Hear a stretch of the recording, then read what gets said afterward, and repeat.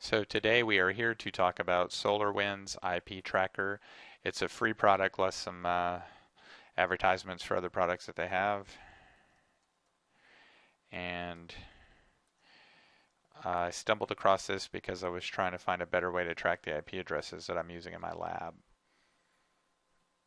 So we can go ahead and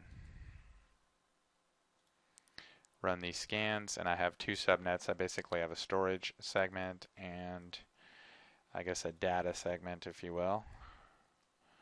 So we're going to go ahead and scan both of those, and when the scan's complete, it's going to go ahead and show us the host names.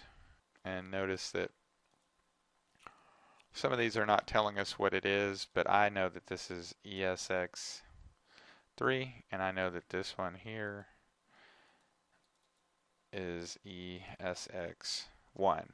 So I can update the notes,